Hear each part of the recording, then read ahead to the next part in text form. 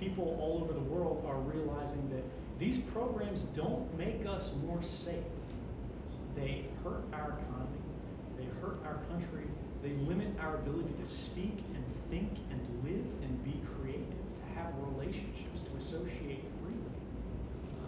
And they're going, this doesn't make us more safe, it makes us less safe. It puts us at risk of coming into conflict with our own government.